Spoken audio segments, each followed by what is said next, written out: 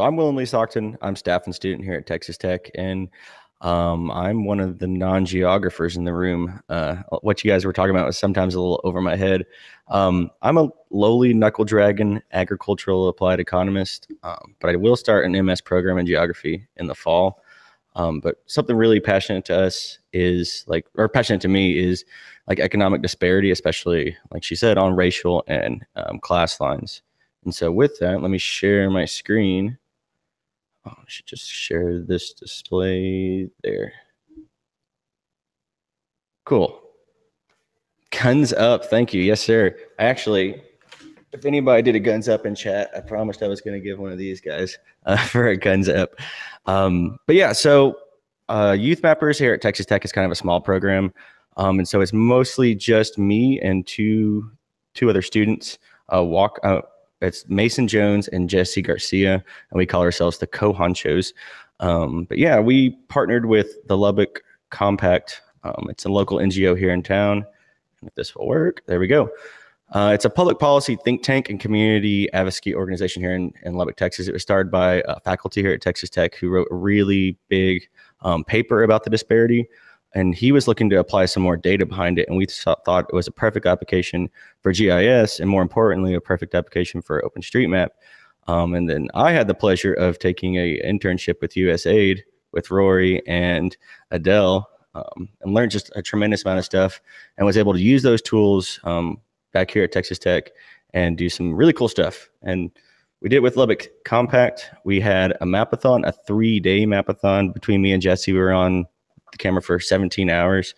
As community-driven project focused here in Lubbock, and we were mapping out the eastern side of Lubbock, which there is a lot of problems on the east side of Lubbock. Like they didn't have fire hydrants as late as the 1980s on much of that side of town.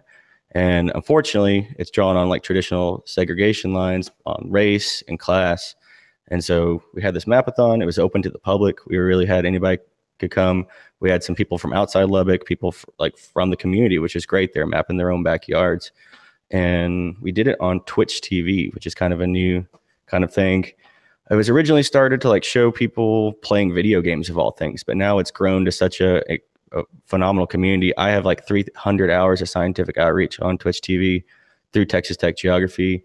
There's people identifying spiders in Sweden with microscopes. There's 80-year-old jewelers on Twitch. And when in my life am I ever going to be able to look over their shoulder and ask them questions? And so we decided to bring OpenStreetMap and our mapathons onto Twitch TV with this 3-day event. And we focused on East Lubbock because there was many roads and buildings hadn't been mapped yet on OSM, and really hadn't been mapped on the city records either. It's the oldest part of Lubbock, and it's traditionally the more neighborhoods of color and more neighborhoods of lower income. And like I said, there's significant problems of infrastructure there. Particularly, we're looking for 54 miles of dirt roads that the city says shouldn't exist, but they do exist on the poor side of town. And it's a significant economic impact to these people.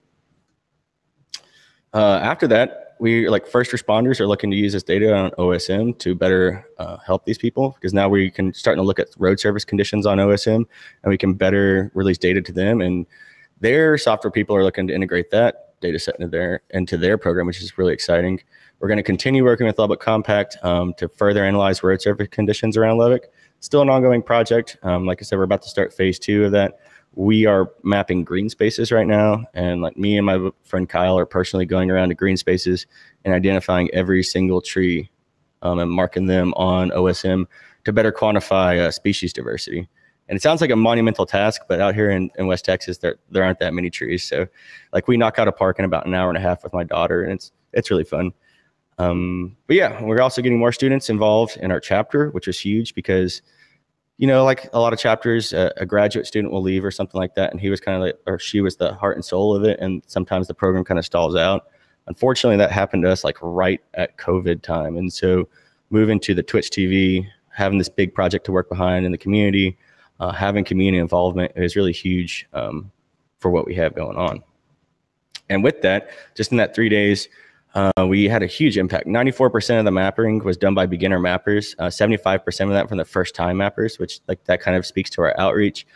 We had 1,000 200 plus change sets, 2,100 total map edits, 18,000 buildings mapped in an area that was kind of already well mapped, and 350 kilometers of roads with 65 total contributors.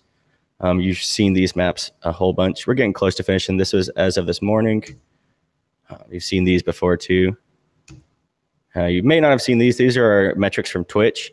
This is our first day of the 3-day event. And the unique viewers is something that's interesting to me because this is like people who came to our event. Even if they just came and went one time, that shows like 50 people showed up to our mapathon on that first day, and 90 people like came and went, you could say. So it shows people were coming and going, but we felt like we had a good influence, and it only went up from there. Right now we're looking at 2.2 thousand views of that mapathon, and it's just growing. We have 150 followers.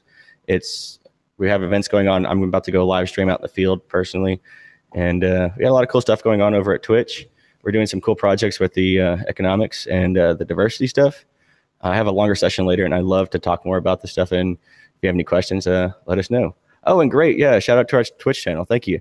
Yeah, look out for us. Like I said, later this afternoon, we're going to float the river. And I don't know if that's really academically appropriate, but after that, we might walk around and show what like the survey classes we have out here and stuff like that. Because we are currently at the Junction field site here of Texas Tech. So it's a beautiful spot down here. But yeah, I've gone way over time. I apologize.